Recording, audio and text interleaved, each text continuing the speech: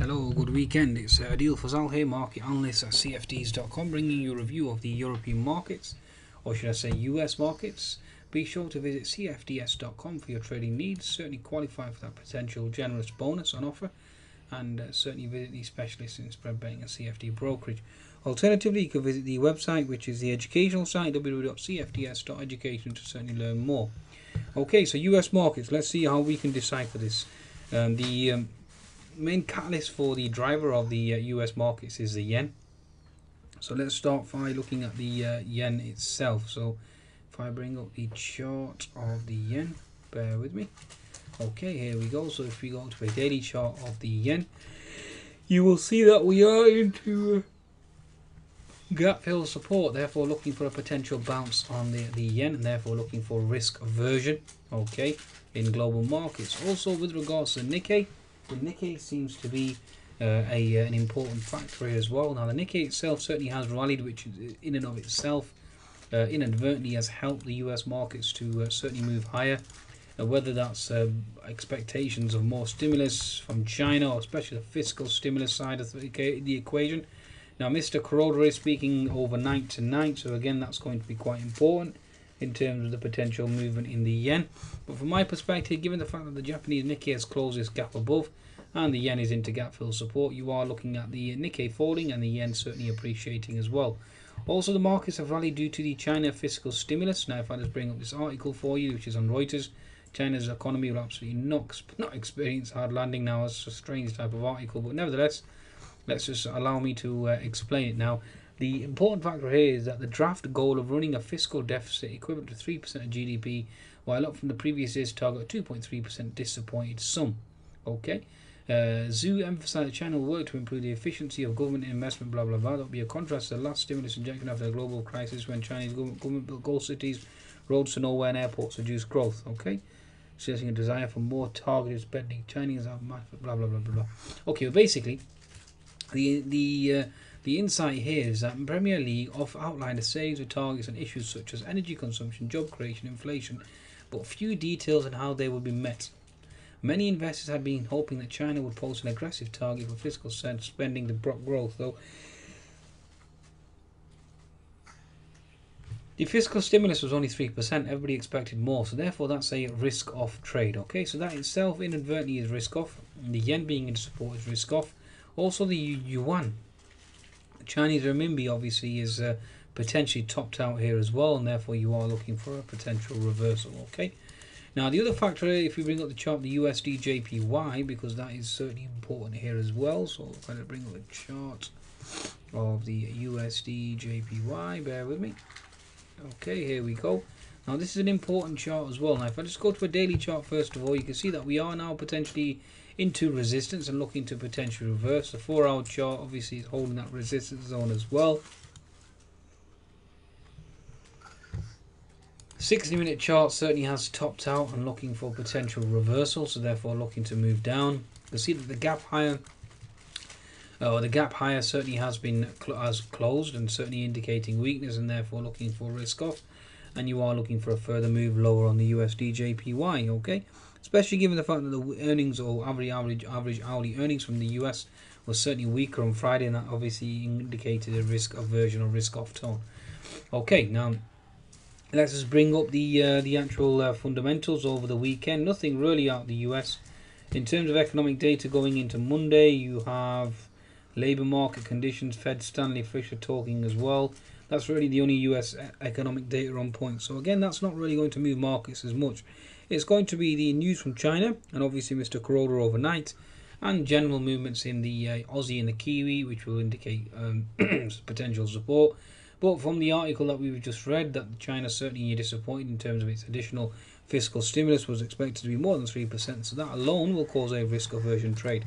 Now let's bring up the actual charts now. This is an important factor. Okay, first of all, let me bring up the chart of the Russell 3000, because that is certainly the most important, one of the most important indices. Okay, now let me bring up the chart of the Russell 3000. Now the daily chart of the Russell 3000 is into gap fill resistance.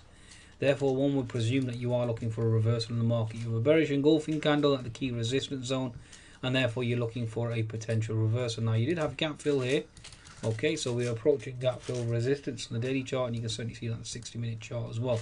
Now bring up the Russell 2000.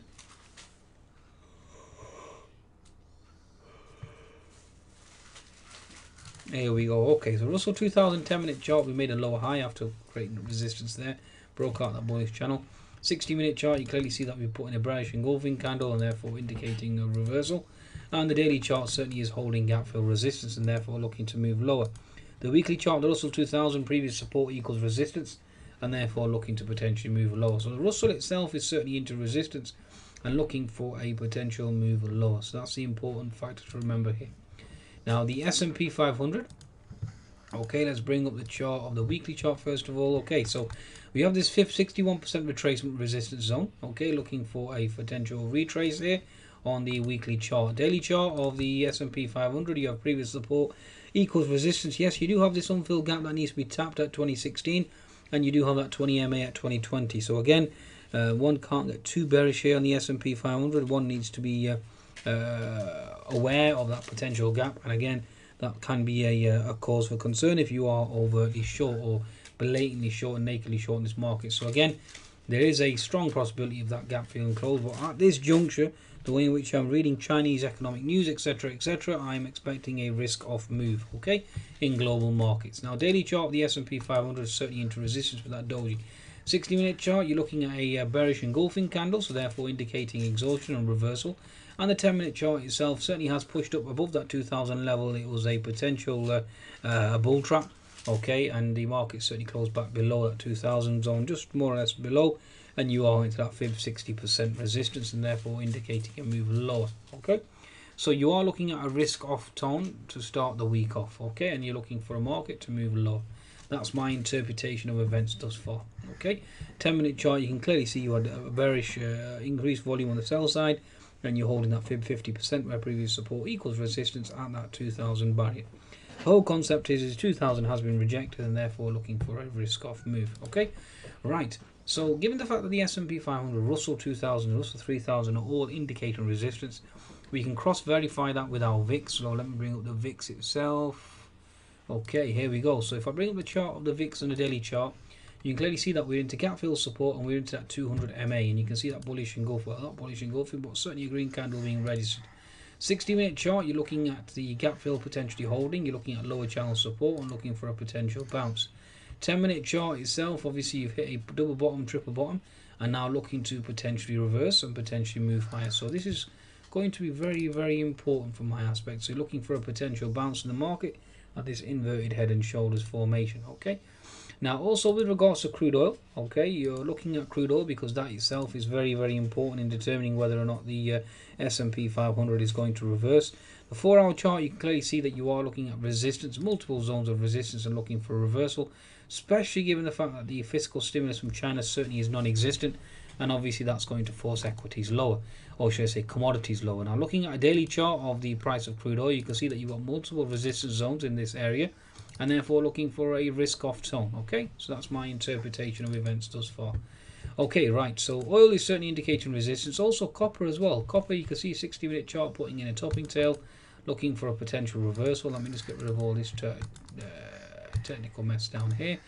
10-minute chart, yes, we've popped higher, but you are looking for a potential reversal. On a daily chart, you can see in the price of copper, we've hit that 200 MA and therefore looking to move lower, which in turn obviously is going to be weakness or bearishness on the fact that you are looking for copper to move lower as well, and you're looking for obviously oil to move lower, and this whole basically situation of this that we are in at present is going to move lower. So looking at the FTSE to move lower, you're looking at Aussie Kiwi to move lower.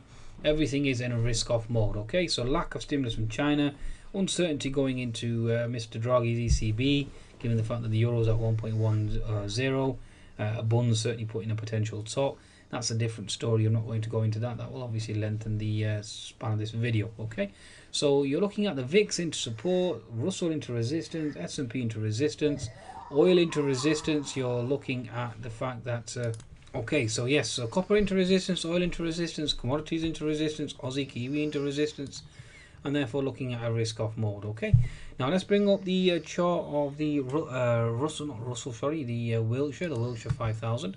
So if I bring up a weekly chart, the Wilshire 5000, you can see that we are now coming into previous support equals resistance, and therefore looking at a risk off tone. Okay, now we've certainly held those support levels below. Ignore that for now. This has been quite a stellar rally, to say the least. Okay, so you can see the pivot high to pivot low, and you are into that 61 to, well, basically into that fib 75%, and therefore indicating a risk off tone. Okay, now in terms of the daily chart, let's bring up the daily chart. You are certainly in no man's land on the daily chart. You are into previous support equals resistance, and therefore looking for a potential move lower, especially given the fact that this market has been in a bearish environment, and therefore that would be a risk off tone. And you can see this clearly diagonal trend line, certainly into resistance, horizontal trend line into resistance, clearly a risk off tone or a risk aversion trade. Okay, now the next factor we're looking at now, given the fact that I've explained why this the US market's under resistance, let's bring up the commodity index. Now this is quite an important index to observe. You can clearly see that we do have this inverted head and shoulders type formation on the commodities index, which certainly is an interesting sight. Okay, nevertheless, and certainly needs to be observed carefully in terms of the next move higher. Now, given the fact that we've had this Chinese stimulus concern, etc., and lack of stimulus from China, that will certainly trigger a risk off move. But again, that certainly needs to be taken and observed as well, so certainly watch out for that. Okay, now in terms of the dollar itself is certainly into potential support also, so looking for a potential bounce, and obviously, as we all know, a bounce in dollar, or the chart, the dollar, you are looking at a risk off in terms of commodities. Okay, and looking for the Kiwi and Aussie to fall further as well. Okay, now given that's the situation, now let's just bring up the two main sectors, which are the financials. Okay, now let's bring up the daily chart, the financials. You can see that you are into a doji pattern. Even though you do have an inverted head and shoulders formation, you are into a potential doji and looking for a risk off trade. Now the weekly chart certainly has impressed, okay, and certainly needs to be respected, given the fact that the thrust higher has been quite substantial. The 60-minute chart, you clearly put in a bearish engulfing candle, and therefore looking at this bullish channel to break lower. Okay, 10-minute chart, you're looking at H&S formation, so the financial sector certainly is in a risk aversion mode and looking to potentially move lower. The energy sector, again, 10-minute chart, you clearly see you have a H&S formation, and that's obviously confirmed with the price of copper falling, with the price of oil into resistance as well, and certainly is a risk off tone. Okay, the 60-minute chart, as you can see here, is into a broken the bullish channel. You've put in a bearish engulfing candle and now looking to potentially move lower. 10-minute chart I've already explained as a H&S, so that in itself basically clarifies and signifies that the markets are into a risk off tone. Okay, let's cross verify that now with the Nasdaq. Let's bring up the Nasdaq itself on a weekly chart. Certainly have thrusted higher pretty impressively. If you use the Fibonacci retracement, take it to the pivot high, take it to the pivot low, and you are looking at a fib 50 to 60% retracement, which is now into resistance. Daily chart, you can see what we're holding that resistance on. We do have an unfilled gap at 44444. Very unlikely for that to be hit, especially with regards to the bearish news from China. 60-minute chart of the Nasdaq itself, you clearly see we have a bearish engulfing candle, so therefore looking to potentially move lower. 10-minute chart, you've clearly made a lower high. The market's rejected that 4355 zone, and therefore looking to potentially move lower back to that 4300 zone. I almost declare that I am short the Nasdaq from the 4327 zone, 4328 zone, looking for 4300. 4300 should act as support, and we'll be interested to see how the market reacts from there. Okay, right, now let's cross verify that resistance with the semiconductors. 60-minute chart, you've got a bearish engulfing candle. Daily chart, you clearly have doji and gap fill resistance, and therefore looking to potentially move lower on the semiconductors themselves. Now bringing up the Nasdaq biotechs themselves have been struggling. Okay, and you can clearly see ever since the Valiant concerns, etc., you're looking at resistance on the pre and daily chart. Previous support equals resistance and looking to move lower. 60-minute chart, you are into that resistance zone, okay, and certainly holding. 10-minute chart of the S&P, or should I say the Nasdaq biotechs, certainly indicating weakness and looking for a H&S formation. You can clearly see that here in terms of its movements. Okay, so you have this left shoulder here, obviously looking for a head, and you got a lower high, and then obviously looking to break low, so indicating weakness basically. Now let's cross verify everything now with the Dow Jones Industrial, certainly an important index as well to observe. Bring up a weekly chart, and you clearly see you are back into that previous support equals resistance. Bring up the daily chart, you are approaching that 200 MA, previous support equals resistance, and therefore indicating weakness. Okay, now cross verify that with the Dow Transports. Bring up the weekly chart first and foremost, back into that previous support equals resistance zone, looking at the risk off tone in the markets. This move itself has been quite stellar, and obviously in expectations of this fiscal stimulus from China, which obviously has been non-existent, and also the obviously ECB QE trade as well. Daily chart, you are into that previous support equals resistance, so therefore US markets are into resistance, and you are looking for the markets to sell off. Okay, so that's my interpretation. That's exactly what will occur. I think that's comprehensive in terms of my analysis thus far. So basically the summation is that the dollar is obviously into support. Given the stronger data from the US on Friday, it obviously keeps the rate hikes back on the table, or maintains the rate hikes on the table. You're looking at potential 2 hikes this year, and certainly is a concern. Now, whilst I'm talking as well, you have news: North Korean nuclear threat against South Korea and the US. More details here, etc. So obviously that certainly is a concern as well. So lack of stimulus, fiscal stimulus from China will be a risk aversion trade, and obviously the ECB QE certainly not working with the euro back at that 1.10 level, and bonds potentially topping out. Okay, you have commodities now into resistance as well. I mean, you have Brexit concerns back in the background as well.